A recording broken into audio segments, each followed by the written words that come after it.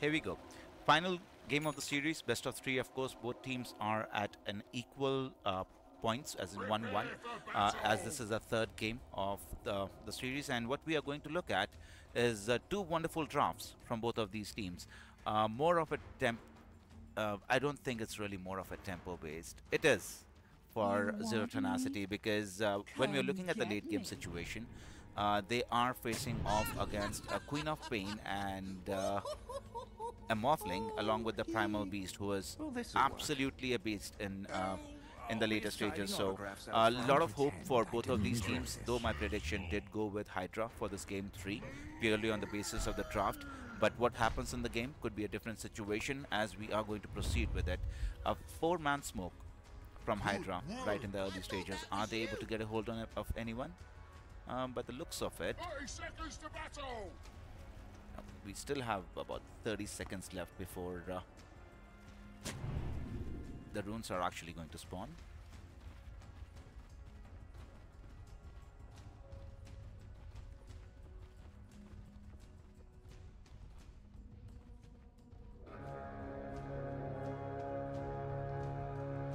We outsmarted him.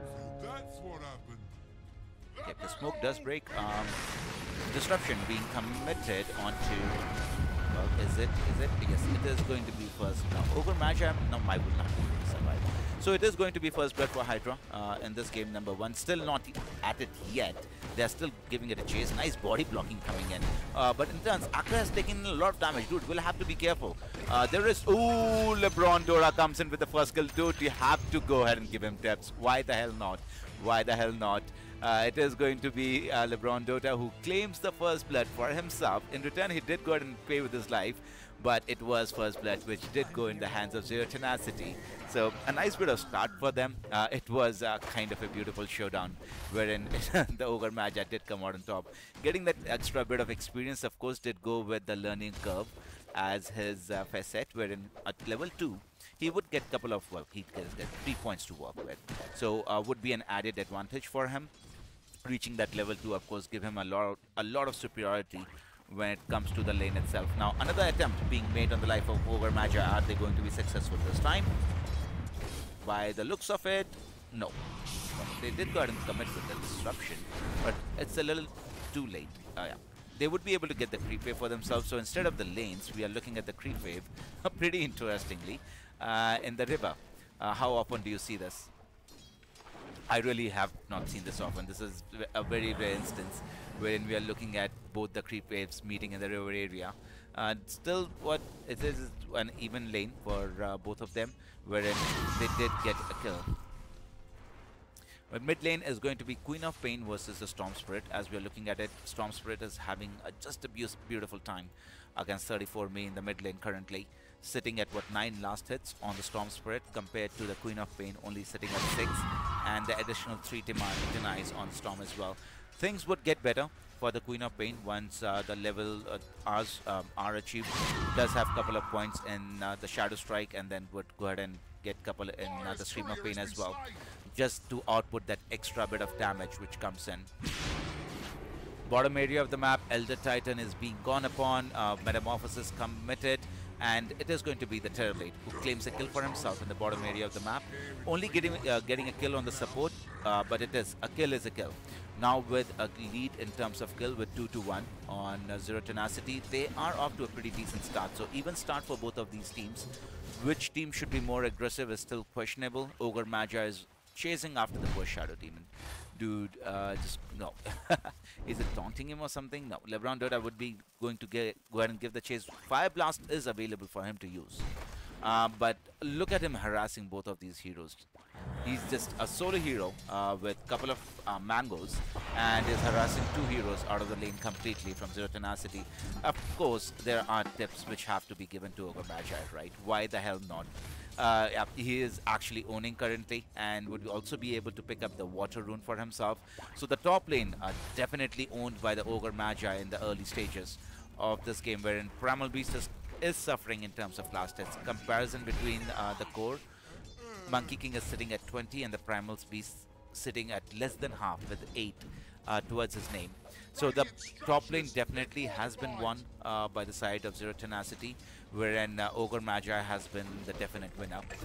He has been the hero who has created a lot of havoc. But the Shadow Demon, after, well, realizing that the Primal Beast is already having a difficult time, does go ahead and make a rotation into the mid lane, and they are able to successfully bring down the mid laner. That evens up the map in all regards, wherein both of these teams, when Queen of Pain did get a little bit of more farm going to herself. Now the last hit department is also evenized. Queen of Pain with 18 and Stormspread sitting with 18 himself. Okay, so Morphling is not doing bad for himself with 22 last hits and 10 denies towards his name. So though Terrorblade was able to get a kill onto the Void Spirit, well, it was the... Morphling, is he in trouble? No, he is just going to be fine there. Primal Beast goes down again, however, in the top area of the map. Again, was it Ogre Magi? No, this time it was the Monkey King who was able to claim the kill. So they did lose their Ogre Magi in the process there, but a kill is a kill, right? They were able to finish off the core, losing only their support in the process.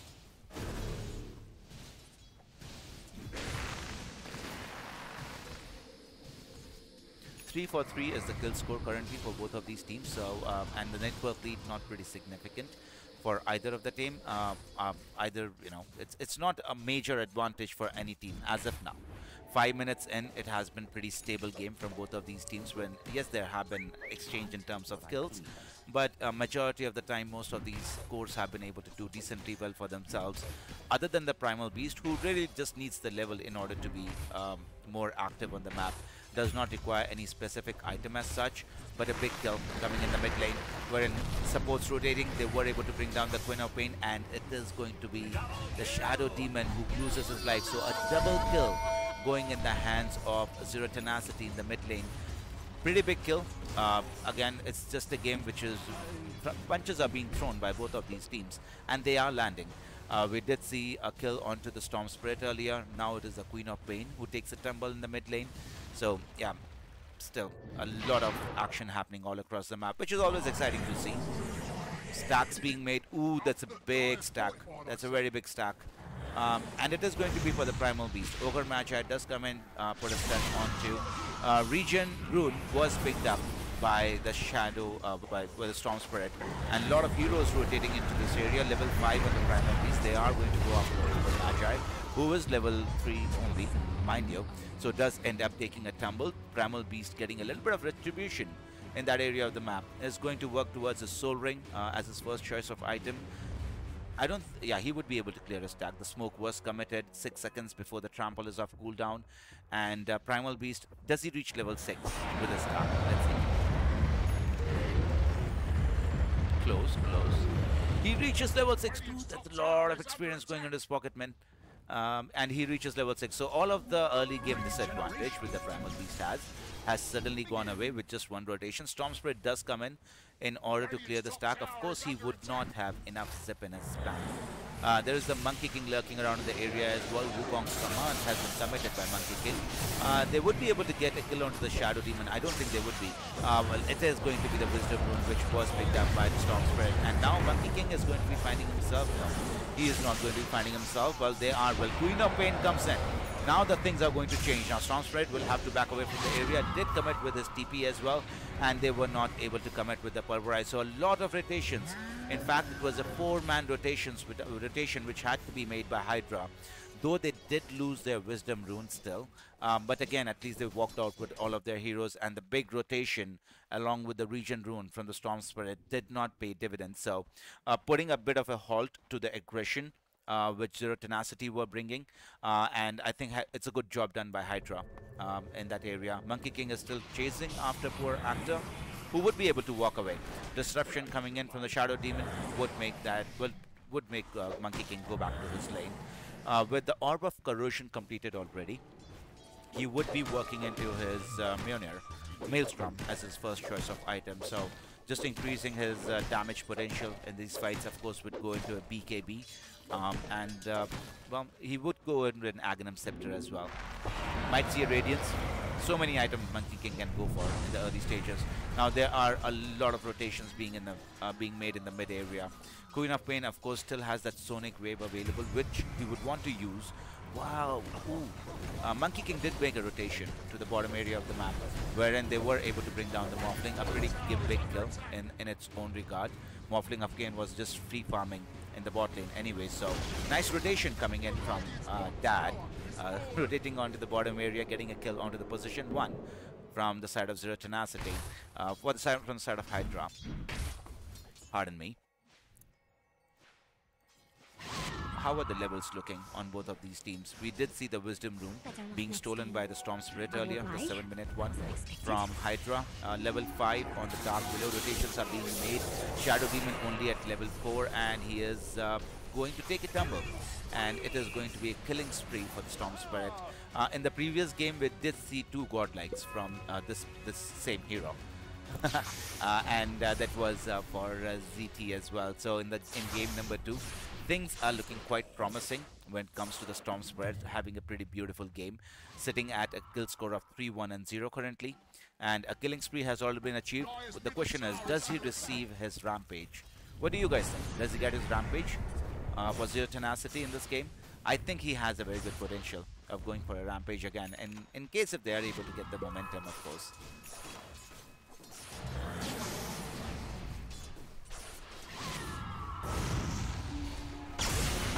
Move on to the Shadow Demon. Of course, he's going to pay with his life. No surviving grace there.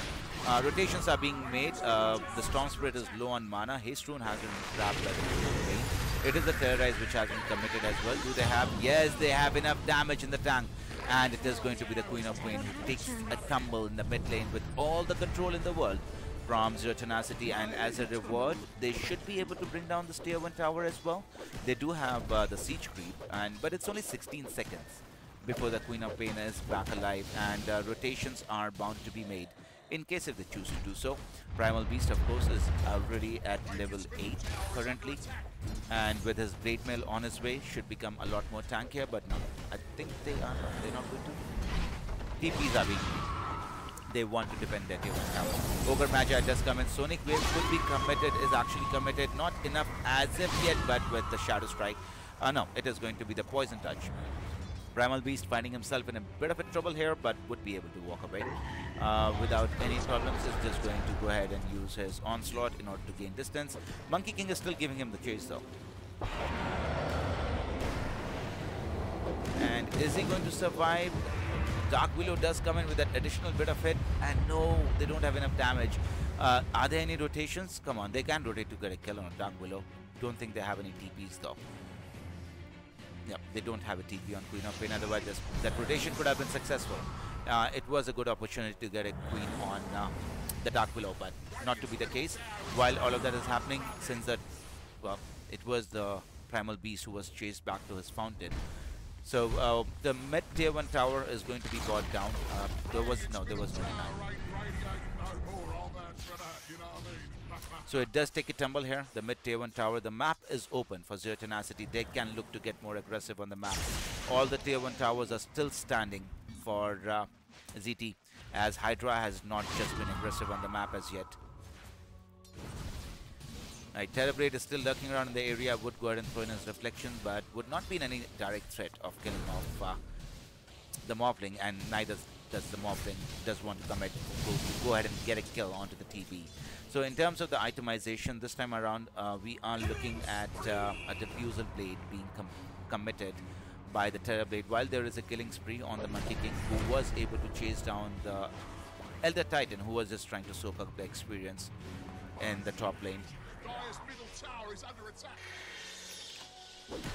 So the top tier 1 tower is being assaulted at the moment. Terrorblade could be finding himself in a bit of trouble. Primal Beast does come in and would be able to use his Pulverize. Do they have the enough damage before he uses his Sunder? Terrorize does come in, does not connect with any hero, but now I think Shadow Demon is going to be finding himself as dead. Of course, it is going to be killing spree. Dark Willow was able to get that kill courtesy the Brambles being thrown on the ground, and it is really a very difficult fight for the side of HYDRA. Queen of Pain is going to be gone upon, but I don't think they have enough damage in the tank as yet. It is a Sonic Wave which was also committed by Queen of Pain, a defensive one at that, and it is going to be Zero Tenacity now with a 2,000 lead for themselves in this game number 3, and HYDRA are kind of slipped on the map. They would want to get knocked. They do have vision on Zero Tenacity that this is being happening, and they are rotating heroes. Monkey King is coming in to the fight.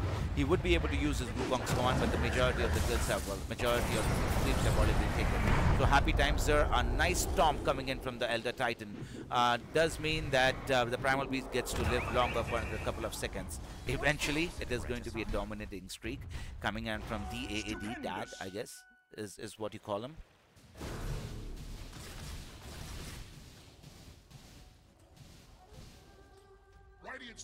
Alright, well, the game is going to continue with a lot of aggression coming out from ZT, and I don't think HYDRA are kind of any position to go ahead and make any aggressive moves.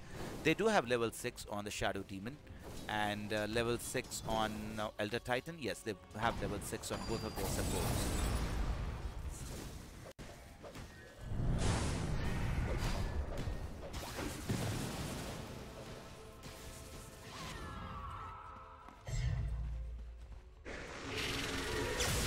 Terrorize is being threatened, and they would be able to kill off the Queen of Pain one more time.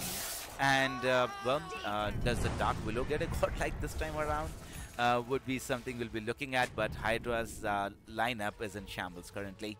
They are waiting for the Manta style to be completed. Still requires a lot of gold in order to complete that item.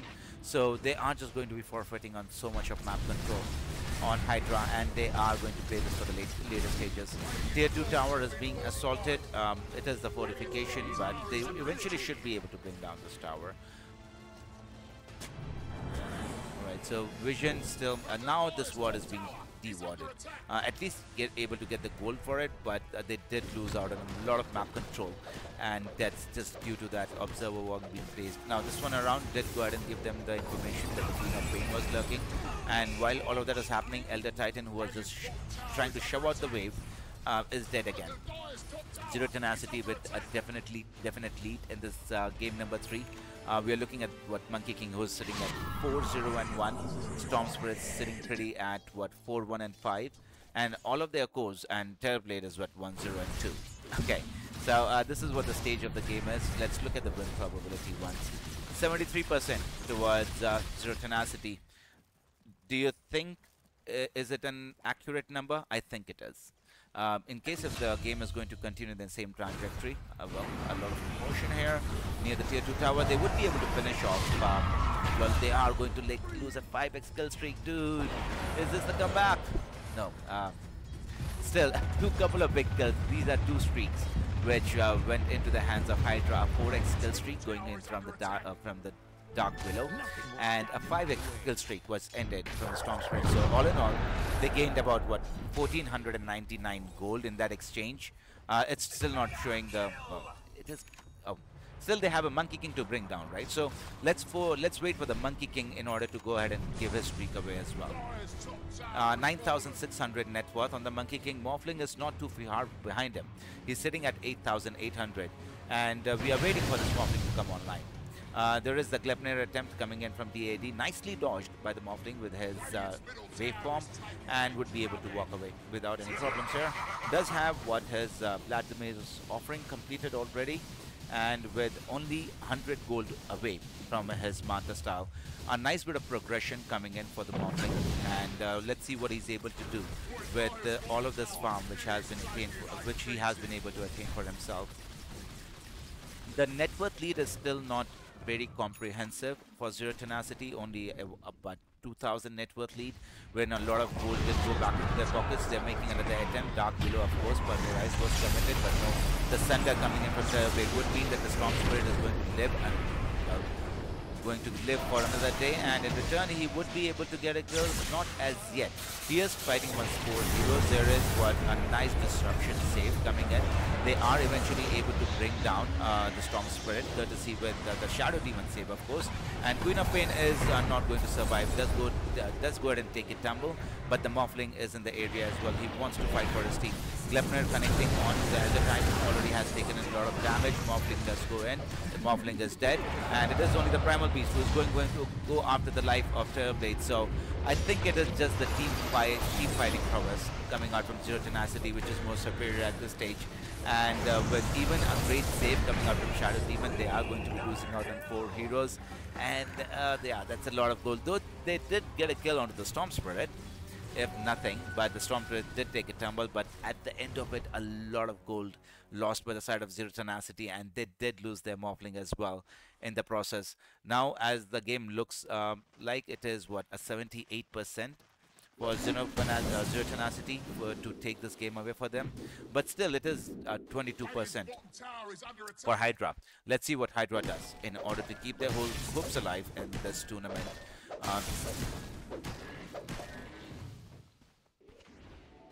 Any big items being completed? By the looks of it, it is a take on 1 on Queen of Beasts, and is working towards the Kaya by the looks of it.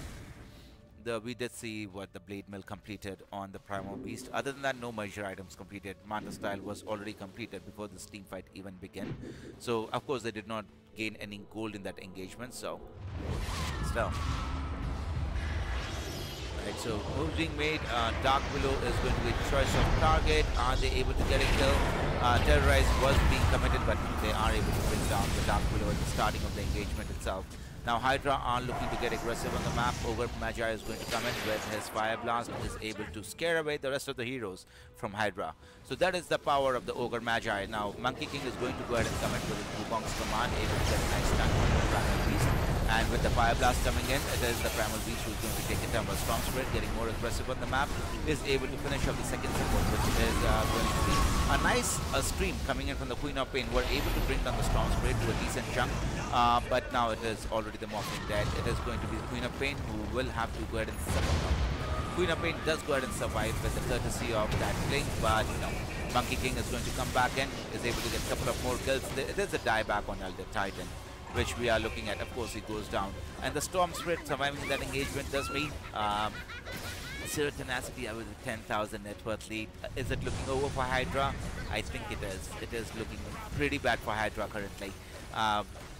Where we're looking at our win probabilities at 84% favoring Zero Tenacity.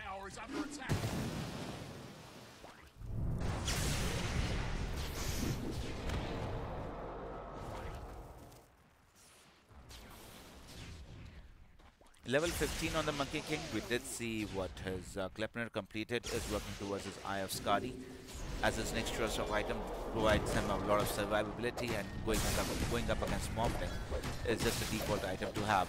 Is hitting pretty fast, courtesy the Bloodlust, which has been committed by Ogre Magi. Of course, this is a hero who wants to get to his level 20 and wants to get the talent of the plus 30 Bloodlust attack speed, which does make a lot of difference, and this Monkey King would be hitting like a truck.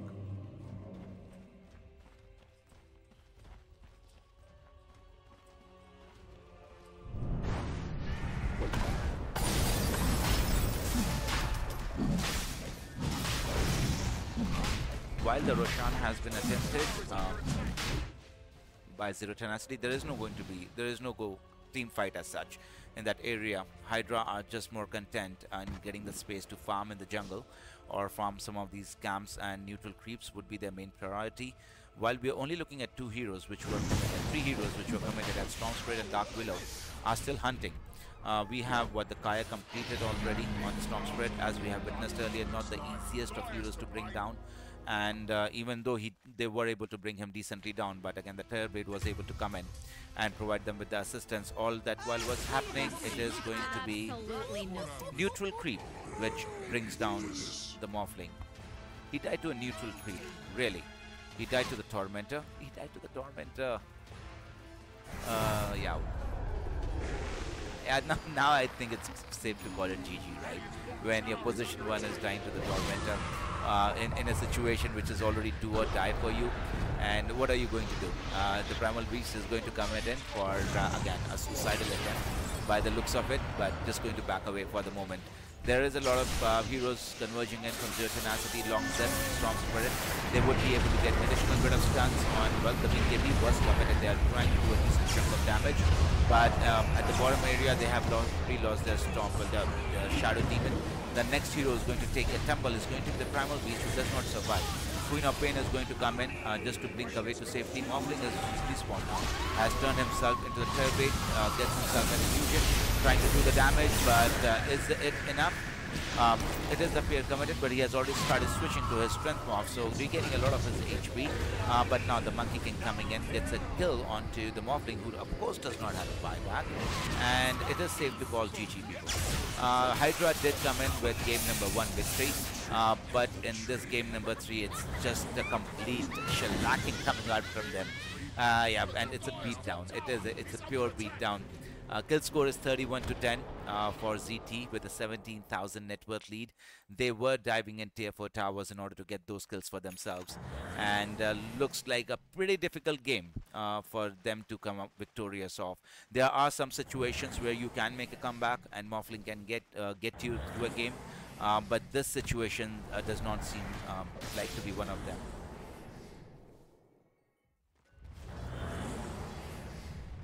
Still, the Aegis is available for another 2 minutes and 48 seconds on the Monkey King. Not in any threat of dying whatsoever. Does not have a BKB to work with. It's just going to his Aghanim Scepter. As well, he's going into SNY as his next choice of item, which he would get completed. So the mid tier 2 tower is being assaulted. The bottom tier 2 tower was taken down pretty early. They would be able to get the Aegis from the hands of the Monkey King. Are they able to achieve anything more? They have already committed to the dawn, but now the Monkey King would be able to walk away. Courtesy his shard on the Boundless Strike is able to get at the other end of his wand. And as a result of it, the mid tier 2 tower takes a tumble. Now it is only the high ground push which is remaining, and the top tier 2 tower as well, but it is only, well, the majority of the towers can be brought down. Of course, we have not seen too much of Terrorblade in these team fights as yet. Does have his diffusal blade completed along with the mana spell, so he will be burning away a lot of mana. Monkey King does come in with the blue box command, Gleipnir or the Primal Beast.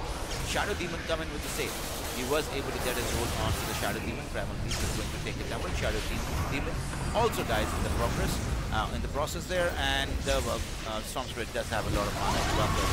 There is a Sonic Wave which was committed with the BKB by the Queen of Pain, so she's out of damage. And Monkey King, well, does come in with the Godlike on the Monkey King this time around. Does get a double kill. Morphling will have to morph away from the area, and we are looking at the first set of racks going down from the hands of HYDRA. Still looks like a very dire situation with a 23,000 net worth lead. What are the chances of comeback? I think they are very little, as the graph would suggest 95% favoring the side of Zero Tenacity, and yeah, they should be able to go ahead and clear this out. They came out without any problems, unless they just go ahead and dive the fountain and kill out of this lead away. If that doesn't happen, I think they are well on their way to taking the victory in this game number 3. Stupendous!